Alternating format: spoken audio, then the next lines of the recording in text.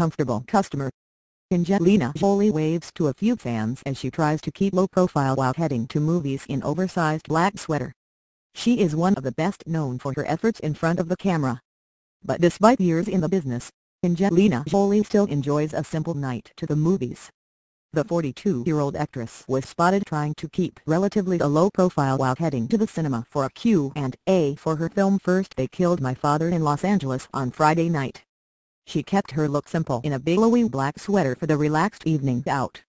Angelina teamed the top with a skirt and matching thigh-high suede booties.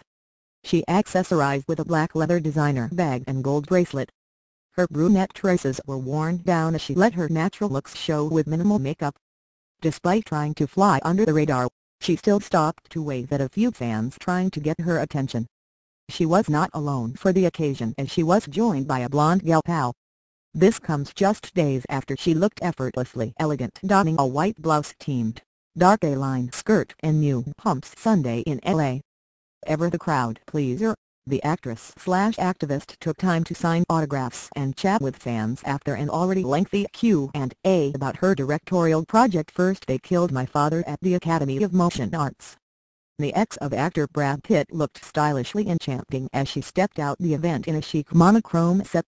Angelina, 42, remained poised while covering her eyes with square sunglasses and sweeping her dark locks to one side elegantly. The California girl displayed jewelry-free hands while carrying two handy Sharpies to sign posters and memorabilia. Recently, the Academy Award winner has been busy promoting her heartbreaking new project First They Killed My Father.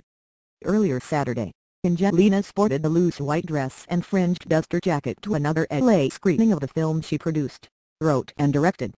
On Thursday, the ambassador donned a similar look while in New York City for a stop by the United Nations HQ. There, she donned the same style blouse along with a pocketed pencil skirt in a savory brown hue. First They Killed My Father, a daughter of Cambodia remembers tells the story of author and human rights activist Lao Ding's life through flashbacks of life under the Khmer Rouge dictatorship.